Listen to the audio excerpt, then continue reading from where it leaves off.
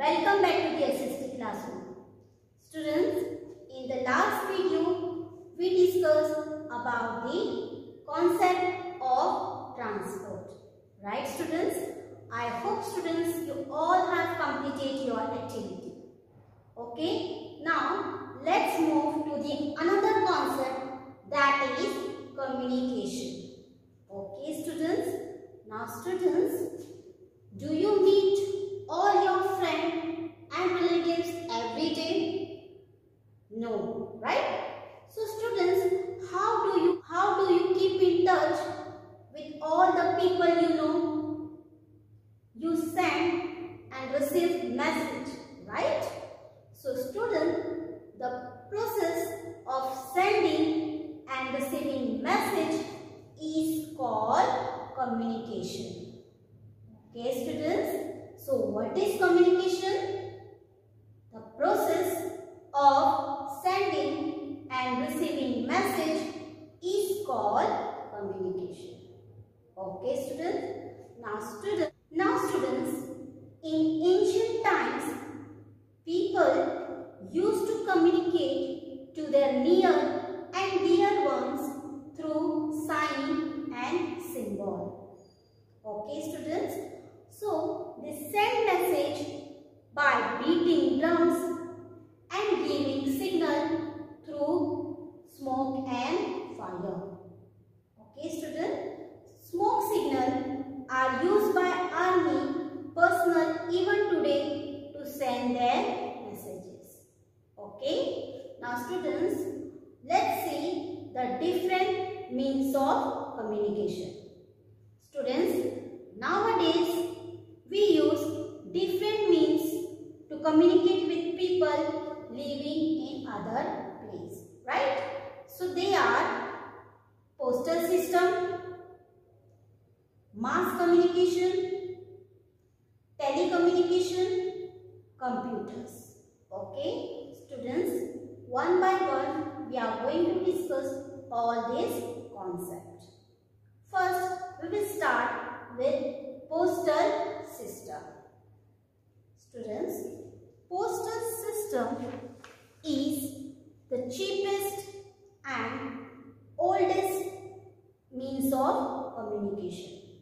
Okay, so the postal service is still the most popular way to send and receive messages. Okay, students, we buy inland letters, postcard, stamp and envelope from the post office. Okay, students, we write letters and put them in stamp envelope. Okay, then we write the complete address on it and send it. They reach our friends and relatives within a few days. Students, an address is incomplete without PIN code. Students, you are confused about PIN. PIN means Postal Index Number. In India, PIN code has 6 digits. PIN is the short form of Postal Index Number. Okay, so students, a letter with incomplete address and without stamp may not reach its destination. So students, this we talk about the postal system. Students, the postman delivers letter at the destination. Okay, so the PIN code ensure the speedy delivery. If you put proper PIN code, so your letter will be delivered at proper place. Okay, so this we talk about the postal system. Now students, let's move to the telecommunication. Students, telephone is the fastest means of communication. Right students? It is direct means of communication. Students, do you know who have invented telephone? It was invented by Alexander Graham Bell.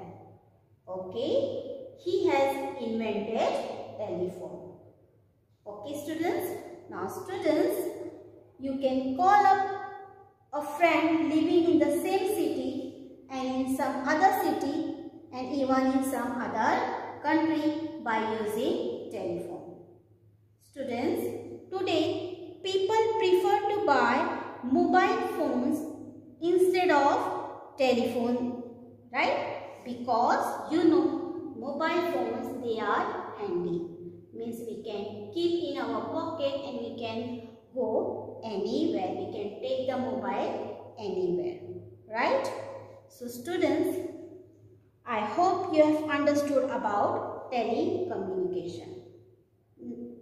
Now students, the SMS means short message service is rapidly becoming popular for sending message. So students, a fax machine is connected to a telephone line. You can see here in the image, if the telephone line is connected with this fax machine, then we can send our SMS, right? It is used to send written messages, documents, photograph to someone instantly, right? Instant messages and letters can be sent via faxed with the touch of a button. If you want to send your message instantly, so you can fax, okay, with the touch of a button.